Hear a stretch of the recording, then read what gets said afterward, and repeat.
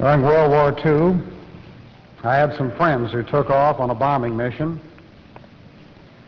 and when they got upstairs, they had an engine failure. So they had to get back down on the runway, and they finally came in and made a wheel-up landing, a crash landing. And as they came in, they skidded along, and one of the wings hit a revetment. And when it did, the plane kept skidding down the runway, but there was an explosion and the plane caught fire. Of course, we all dashed down there to try to get to them. And no one could get close. That's the hottest fire I've ever seen.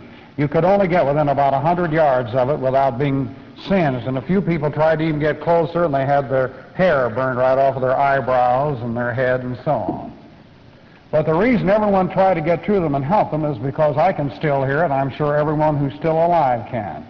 You could hear them scream for a half a mile. It's the most awful thing I've ever heard in my life. Here were these friends.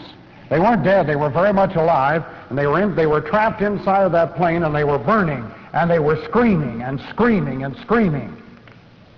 And about the only thing you could understand is they just screamed and begged. They stayed alive for about a minute and a half. They just begged someone to shoot them. It was so horrible. Now, eternity is an awful long time. And to spend eternity in the lake of fire, well, there's no excuse for it. The only reason anyone ever will is because they have rejected Christ as Savior.